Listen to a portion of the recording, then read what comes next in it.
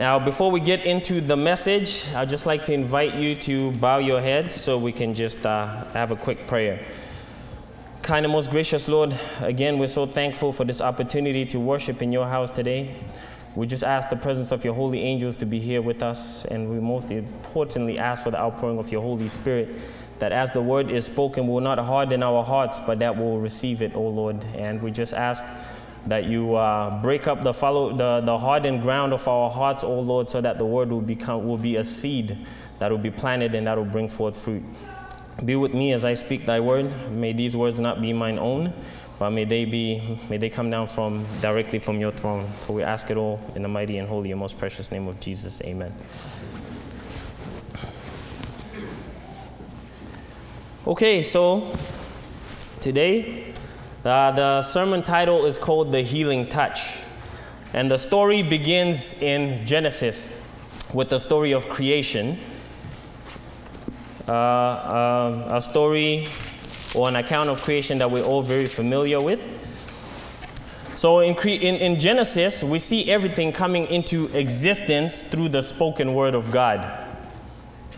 The heavens, the earth, the seas, and all the plant and animal life, as well as man, whom God formed from the dust of the ground. And when he had completed creation, God declares in Genesis 1, verse 31, that God saw everything that he had made, and indeed it was very good. Everything existed in perfect harmony because it was founded on one principle, and that was the principle of love. Let me explain that a little bit further by reading something here in Steps to Christ, page 1. It says, nature and revelation alike testify of God's love, right? So his creation. Our Father in heaven is the source of life, of wisdom, of joy. Look at the wonderful and beautiful things of nature. Think of their marvelous adaptation to the needs of happiness, not only of man, but of all living creatures. The sunshine, the rain, that gladden and refresh the earth, the hills and the seas and the plains, all speak to us of the Creator's love. It is God who supplies the daily needs of all his creatures. Now, one of the characteristics of love is selflessness, which is total conformity and total dependence on God and not on oneself. Let me explain that. Turn to 1 Corinthians 13 real quick. 1 Corinthians 13. The love chapter. And I will read verses 4 and 5. Right? Are you there? Love suffers long and is kind. Love does not envy. Love does not parade itself, is not puffed up, does not behave rudely, does not seek its own, and is not provoked and thinks no evil. So love does not seek its own. So it's based on the principle of selflessness. And such was the order of creation as it was fashioned by our Creator, Jesus Christ.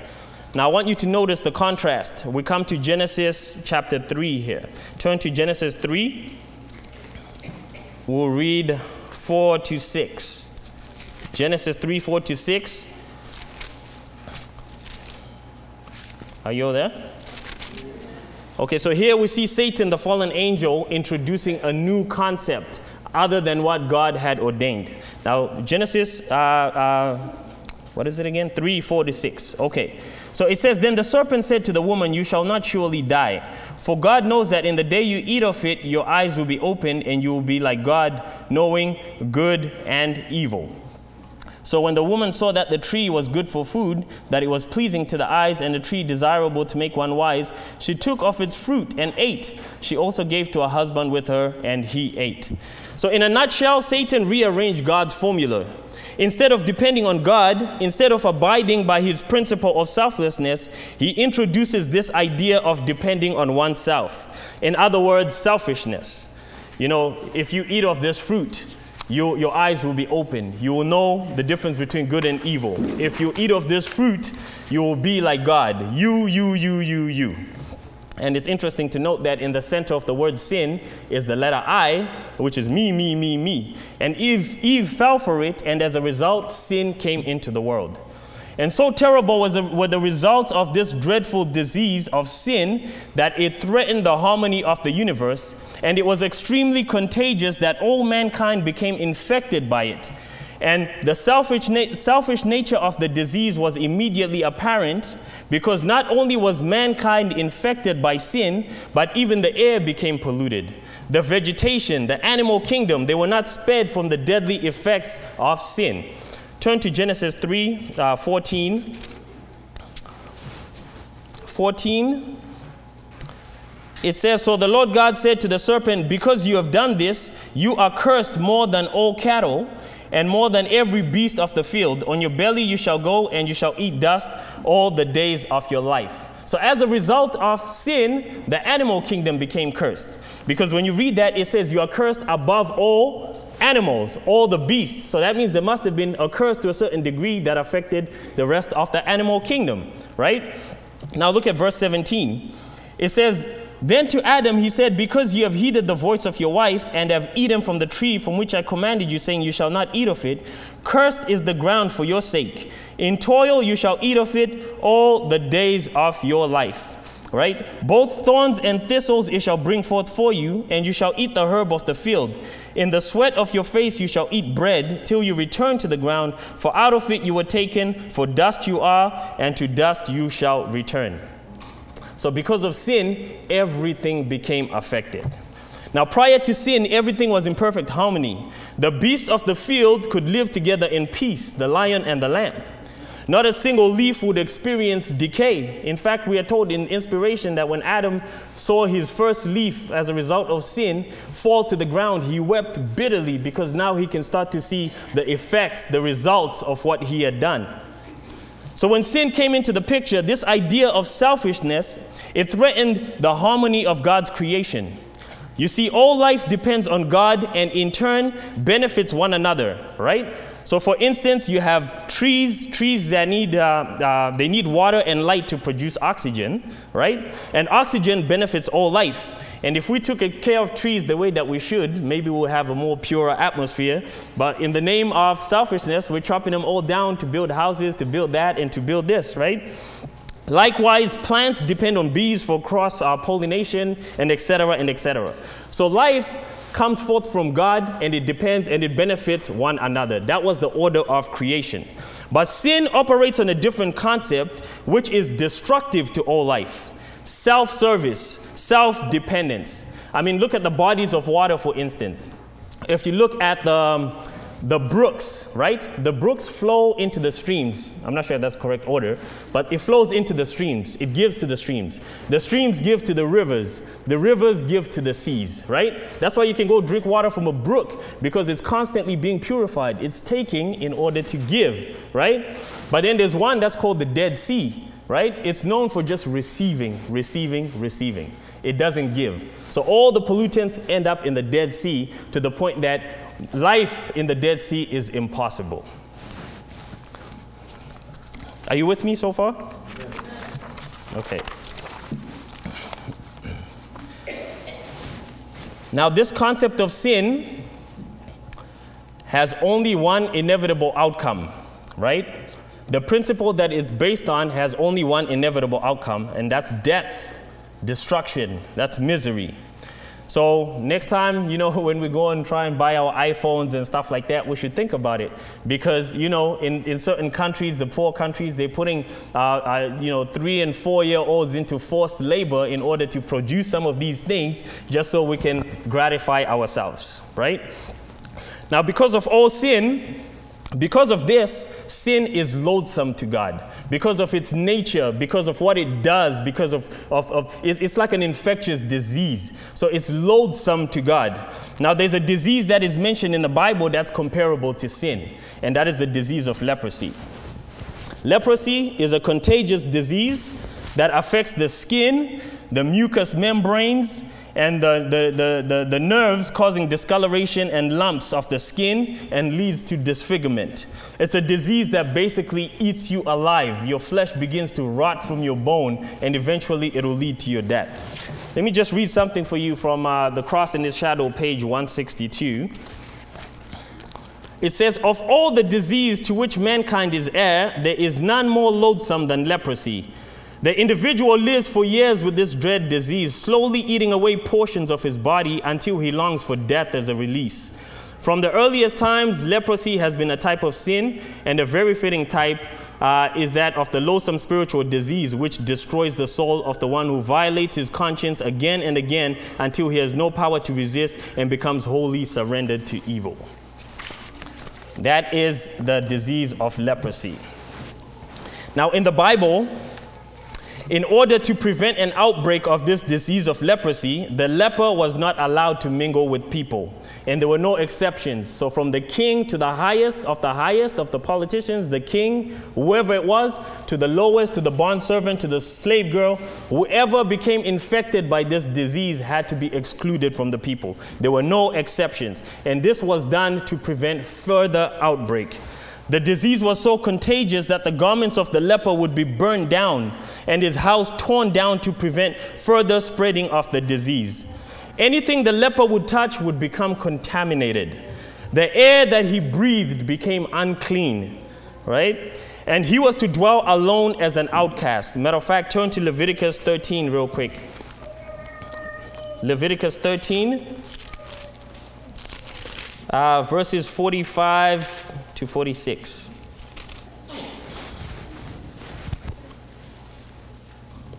If you're there, just say amen.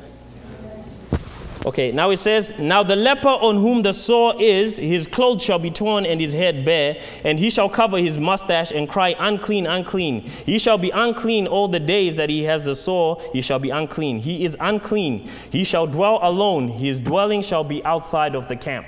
So terrible and dreadful was this disease that alone in his camp, if he heard the people approaching, he would declare unclean, unclean, so they would not come close because there's a risk that they might also be infected by this disease. And such is sin. Sin is contagious. And not only does the sin affect the sinner, but it also affects others. It affects the environment, it affects the air that we breathe, as well as God's creation directly or indirectly. You see, we always have this notion that whenever we commit an act of sin, it's limited to what we are doing, it's limited to just me. But sin doesn't stop there, right? Sin affects others, it affects the environment. So any act of sin that we commit is bound to affect others. It's going to affect the environment, God's creation. That's the nature of sin. Consider Adam. Right? One little sin, he was told not to partake of the forbidden fruit, but he ate of it. And we see the results of sin today. All you have to do is just, walk outside your house. You'll see the effects and the results of sin all over us. So just because of that one sin. So sin is not limited to us or to what we do, but it also affects others. So anytime you commit an act of sin, it's going to harm others. I mean, consider people that smoke. Right? Look at secondhand smoke, what it does. There are people who are dying with emphysema who've never touched a cigarette in their life. But because someone else is smoking, the air becomes polluted. And when we breathe in that air, then they contract that disease, right? Look at those that are like trophy hunters. They go hunting animals for no reason. In fact, I was looking at something on the news. There was uproar about the lady that killed, was it a lady or a man that killed a lion in Africa or something like that, just so he can have a trophy to say, I have killed an animal. Just so for self-gratification, an animal has to pay the price for no reason. That is the result of sin. And whether we like it or not, and whether we believe it or not, we have all been infected by this dreadful disease called sin. Turn to Romans 3:23. Romans 3:23.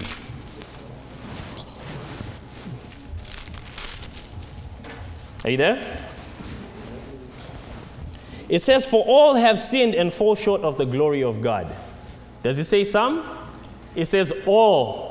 So we have all been infected by this dreadful disease. We are all lepers, whether we know it or not. And one thing about the leprosy disease is that it eats the nerves, so that way you get to a point where you don't feel pain anymore. The leper can actually catch fire and won't even know that they're on fire because their nerves are all dead. They've all been eaten. They've all rotted away.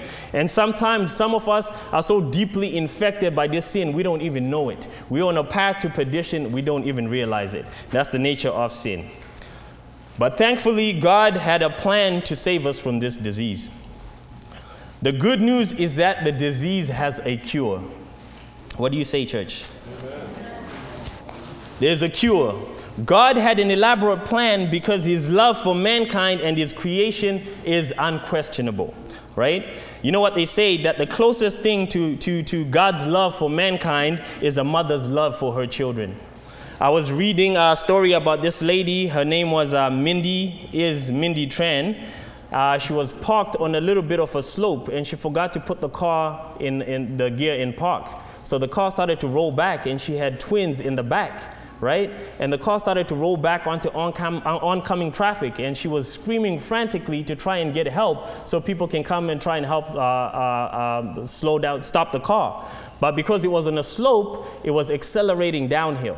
And what did she do? In order for her to break the momentum, she directly threw herself under the tire of the moving car so that when the car hits her, it kind of slows down the momentum so that it gives the neighbors enough time to come and help.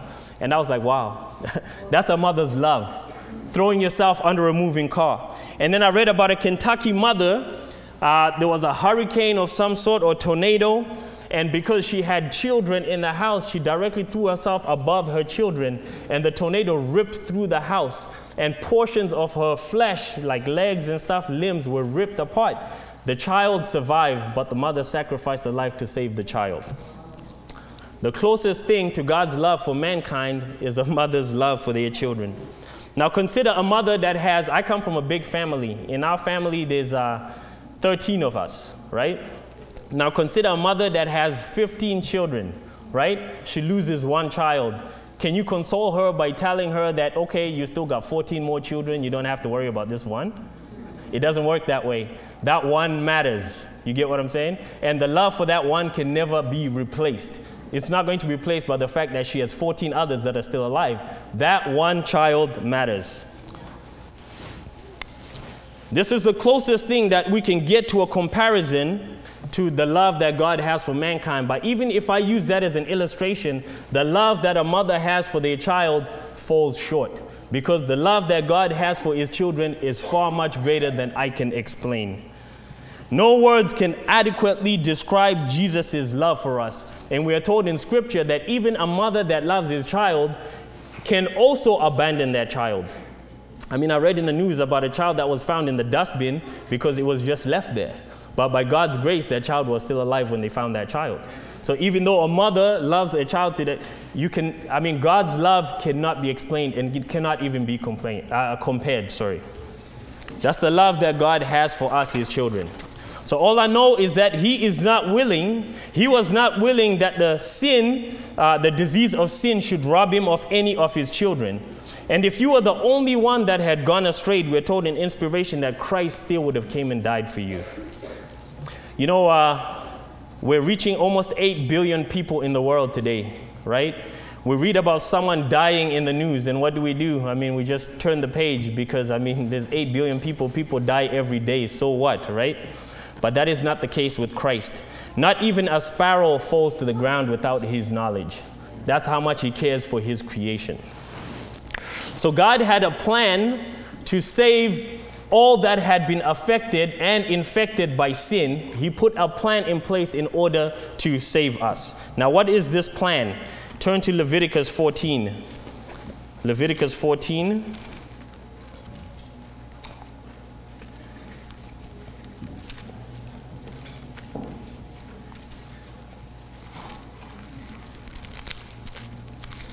Leviticus 14, we're going to read verses 1 to 7. So I'm going to read 1 to 7 first, and then we'll come down and we'll break it down, okay? So Leviticus 14, are we all there? If you're there, say amen. Okay, then the Lord spoke to Moses, saying, "This shall be the law of the leper of the day of his cleansing. He shall be brought to the priest. The priest shall go out of the camp, and the priest shall examine him. And indeed, if the leprosy is healed in the leper, then the priest shall command to take for him who is to be cleansed 2 living and clean birds, cedar wood, scarlet, and hyssop. And the priest shall command that one of the birds be killed in an earthen vessel over running water. As for the living bird, he shall take it, the cedar wood and the scarlet and hyssop, and dip them and the living bird in the blood of the bird that was killed over the running water, and he shall sprinkle it 7 times on him who is to be cleansed from the leprosy, and shall pronounce him clean. And let the living bird loose into the open field. Let's read verse 8 too. He who is to be cleansed shall wash his clothes, shave off all his hair, and wash himself in water, that he may be clean. Okay, so let's break that down. What does this have to do with the plan that God has to save mankind? First of all, we have to understand that we all suffer from this disease called leprosy, the leprosy of sin, right? So what plan does God have in order to save us from this disease so that we do not self-destruct? Okay, let's break it down.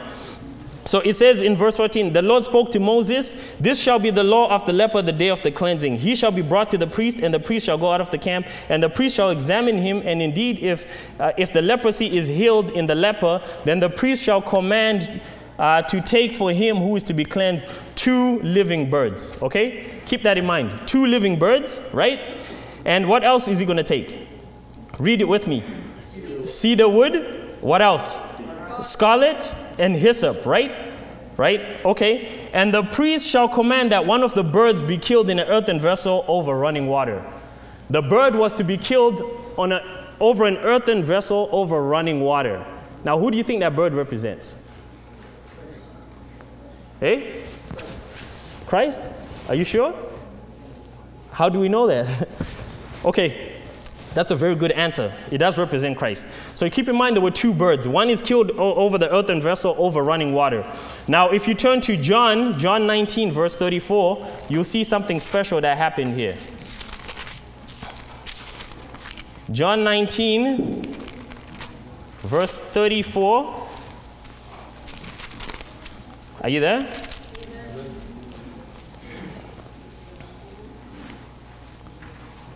Okay, so it says that, speaking to Christ on the cross, but one of the soldiers pierced his side. Actually, let's read from 32.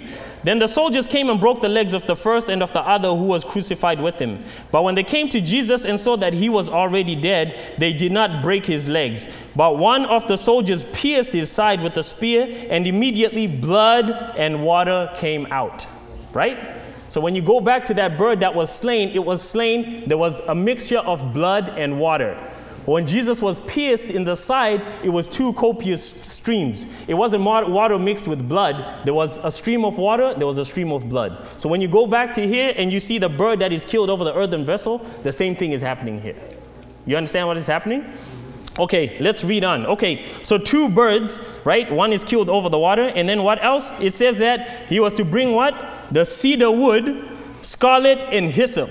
Okay, what's a cedar plant? You know, the cedar plant is the hyssop is the smallest of all plants, right? Now remember when we talked about the leprosy, we talked about how not only it infected man, but it also infected the entire environment. Everything that the leper touched, the air that he breathed, everything he came into contact with became infected. You get what I'm saying?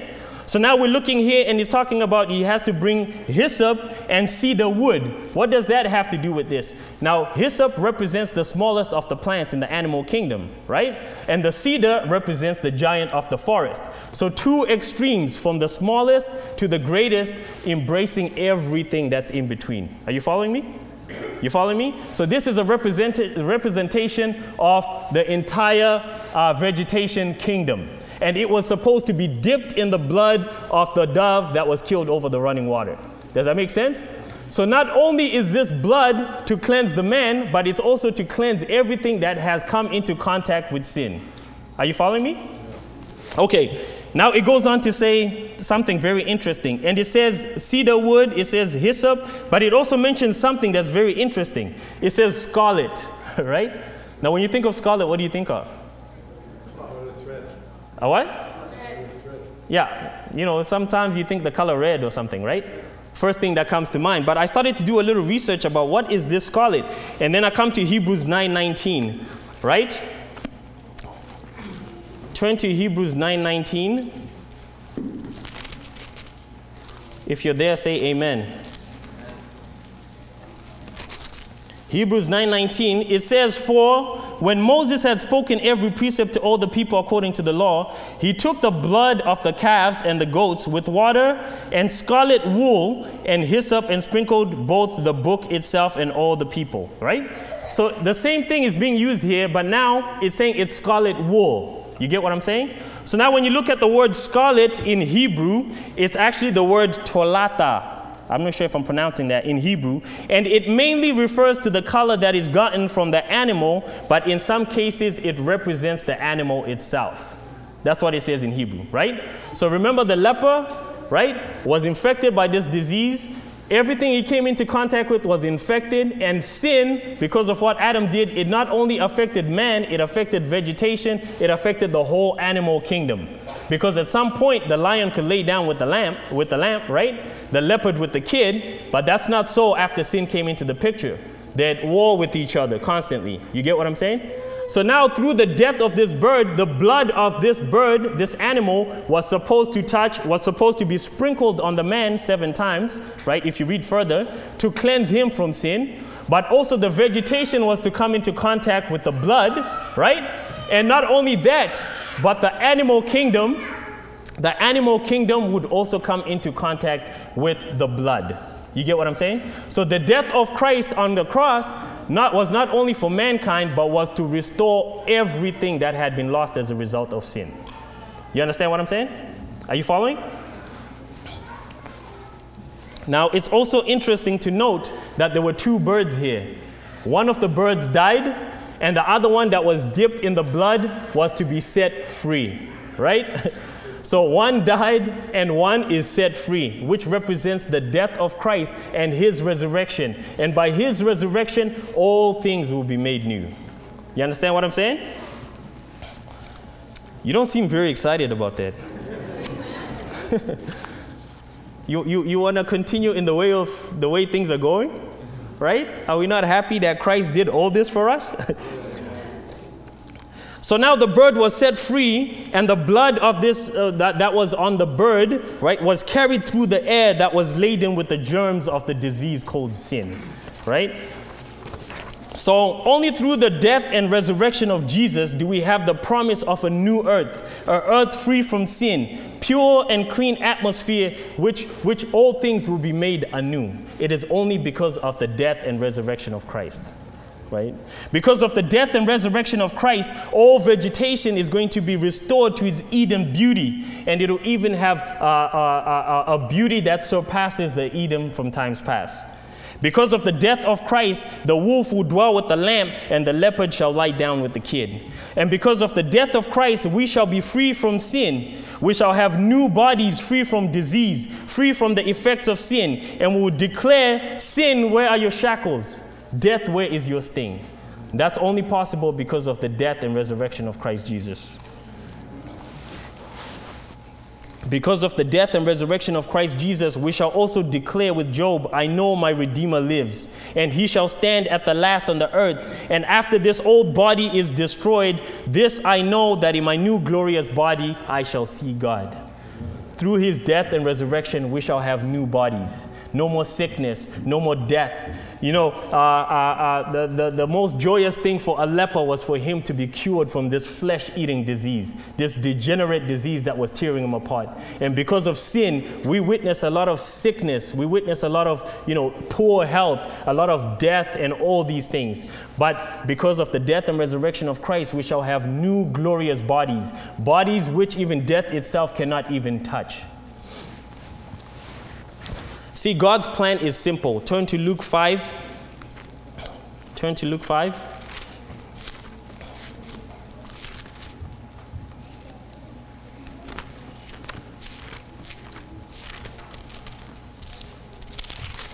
If you want to know what God's plan is, it is simple. If you haven't understood anything that I have said here today, just read Luke 5, verse 12 to 14, right?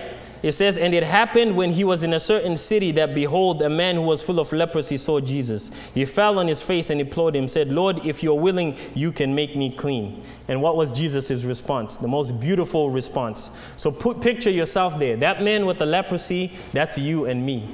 We're infected with sin, reaching out to our Lord and Savior Jesus Christ. And I can just picture his countenance looking very beautiful, very kind, with a smile on his face, reaching out to this man. And he says, I am willing to make you clean. Be clean.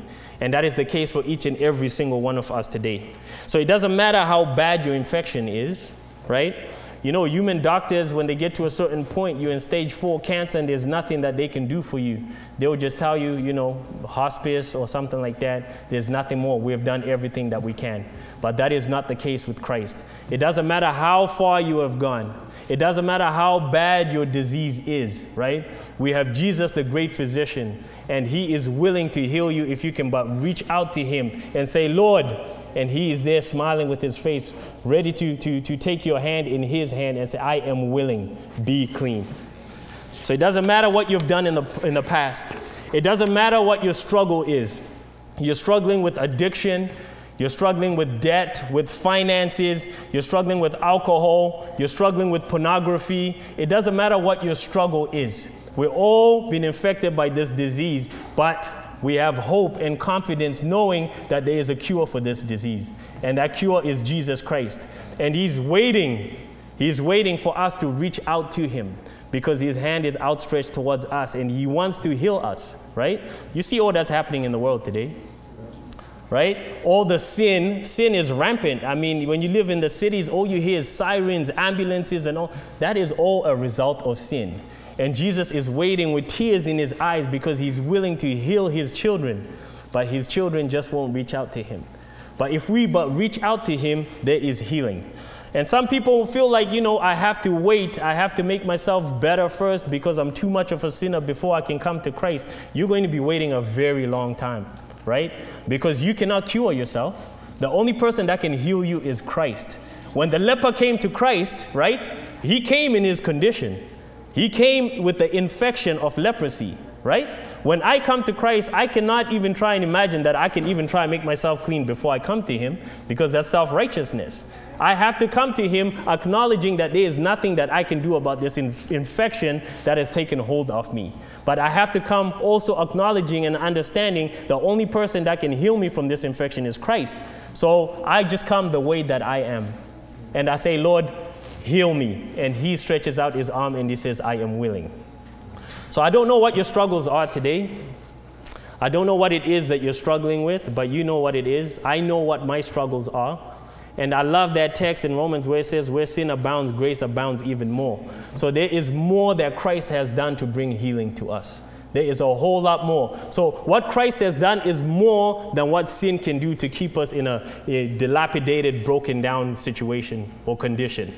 What Christ is offering is a whole lot more. You get what I'm saying? So it is upon you, it is upon me to recognize what that struggle is, to recognize that we are sinners, we are lepers, but we also have to understand and recognize that Christ is the only one that can heal us. And when he stretches forth his hand to touch you, you're guaranteed that you will be healed. You'll be healed from your brokenness. You'll be healed from sin, because sin only brings guilt. It brings guilt, it brings misery, and all these things. You know, when you have the peace of Christ, you know, I'm closing here, right? When you have the peace of Christ, I'll tell you a little bit. I mean, you probably heard my testimony many, many times. But I keep telling it, right? Because how can I keep quiet? How can I keep quiet after what Christ has done in my life, right? And there are people with similar testimonies, or maybe even worse than me, and they can testify of the goodness of God because they're here today, right? So I was in a dilapidated state. I was rotten, stinking. I was, you know, gangster, drug dealer, pimp, whatever you want to call me. I was all those things, right?